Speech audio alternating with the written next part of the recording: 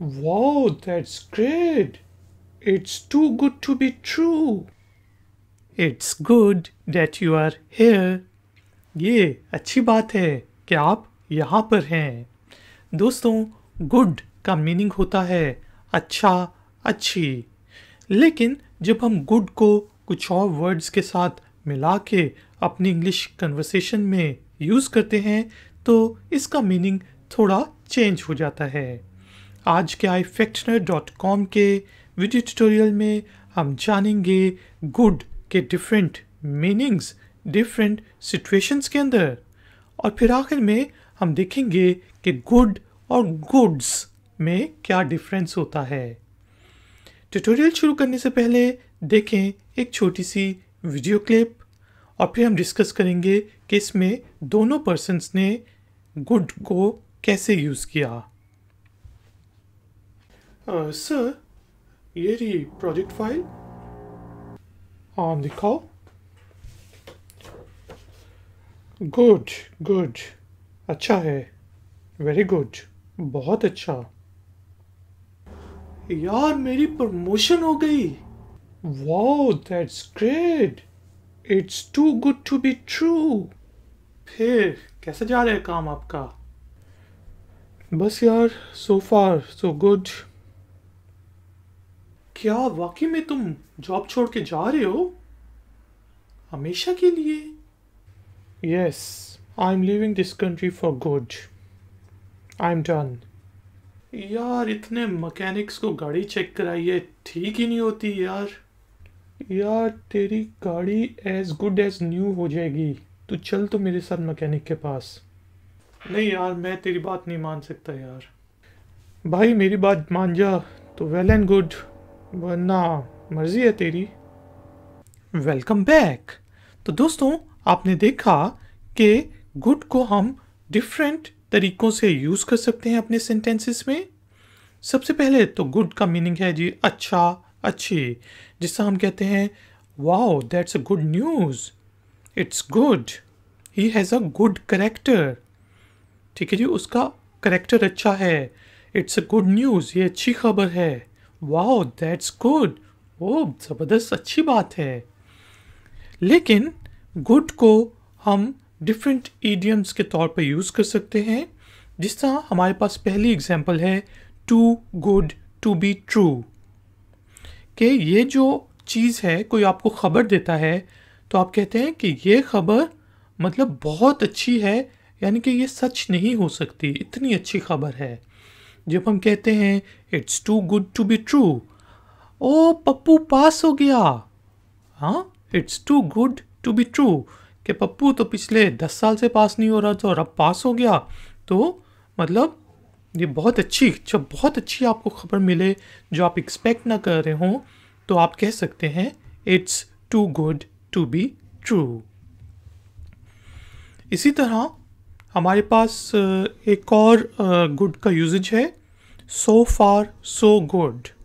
आप पढ़ रहे हैं या आप किसी प्रोजेक्ट पे काम कर रहे हैं या आप जॉब करने घर से दूर चले गए हैं, तो आपसे पूछा जाता है यार कैसा जा रहा है, हाउ इज़ इट गोइंग, तो आप कहेंगे सो फार सो गुड, अभी तक ठीक जा रहा है, अभी तक अच्छा जा रहा है। सो फार सो गुड का मीनिंग है कि अभी तक इट्स गुड, कि अच्छा है। जब हम सो फार सो गुड को यूज़ करेंगे तो फिर अभी तक अच्छा है। यार, तूने शादी की थी, कैसी चल रही है? सो फार सो गुड। इसी तरह एक दो वर्ड्स को हम यूज़ करते हैं, फॉर गुड। इसका मीनिंग होता है जी हमेशा के लिए।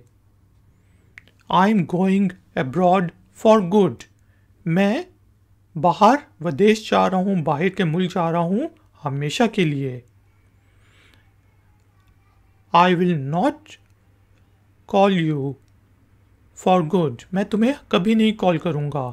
इसको हम ऐसा भी कह सकते हैं कि I will never call you, या फिर I will not call you for good, I am done for good, बस बहुत हो गई, अब हमेशा के लिए ख़त्म। ठीक है जी, तो फॉर गुड का मीनिंग होता है हमेशा के लिए। अब गुड को हम एक और तरीके से यूज़ करते हैं, एज गुड एज। जिस तरह यार मेरी जो है गाड़ी बहुत गंदी है, चल यार मैं तुझे धुलवाता हूँ और वो एज गुड एज न्यू हो जाएगी। Your car will be as good as new. आपकी गाड़ी इतनी अच्छी हो जाएगी जितनी नई गाड़ी होती है। Your car will be good as your car will be as good as new. ठीक है जी, इस तरह हम एज गुड एज न्यू को यूज़ करते हैं अपने डेली सेंटेंसेस में। मेरा लैपटॉप ख़राब हो गया है, विंडोज़ ख़राब हो गई है, लाओ मैं इंस्टॉल कर देता हूँ और it will be as good as new. यानी कि after the installation your laptop will be as good as new. यानी कि इंस्टॉलेशन के बाद आपका लैपटॉप बिल्कुल नए जैसा हो जाएगा। इसी तरह हम कहते हैं वेल एंड गुड। चलो ठीक है, जिसे हम कहते हैं ना इंग्लिश में, भाई चलो ठीक है यार मेरी बात मान जाओ। दूसरा कहते हैं नहीं मैं तुम्हारी बात नहीं मानूंगा। तो हम कहते हैं चलो यार ठीक है, वेल एंड गुड। चलो ठीक है, वेल एंड गुड, मर्ज़ी है तुम्हारी। तो इसका मीनिंग ये होता है कि इट्स अप टू यू। ठीक है जी, अगर मान जाओ तो अच्छी बात है, ना मानो तो मर्ज़ी है आपकी, आपकी मर्ज़ी है। It's up to you, well and good. अब जो है हम देखते हैं कि जो गुड्स एक वर्ड होता है उसका मीनिंग क्या होता है। गुड्स कहते हैं सामान को। ठीक है जी, लगेज को, सामान को गुड्स कहेंगे। कि अगर कोई कहे माई गुड्स आर अराइविंग फ्रॉम